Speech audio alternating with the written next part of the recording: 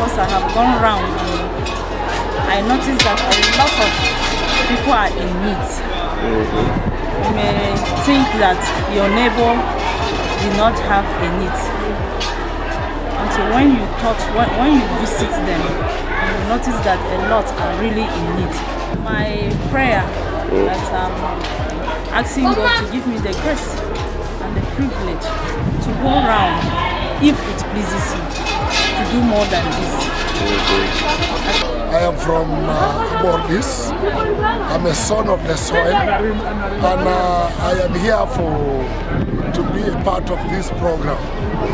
Our daughter, in the person of Azumi Ladi she has made us proud on this land.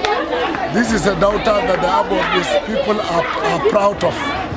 In fact, she has called the aged, the less privileged, and she's embarking on medical transformation. We know what she's doing for us. She did not only stop at looking at their health, but she is also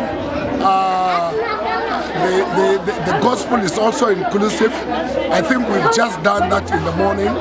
I preached to the people. I told them, in fact, this program is not only about their health, but it's also about their salvation. It's also about their giving their life to Jesus Christ. And so we pray that this program will continue.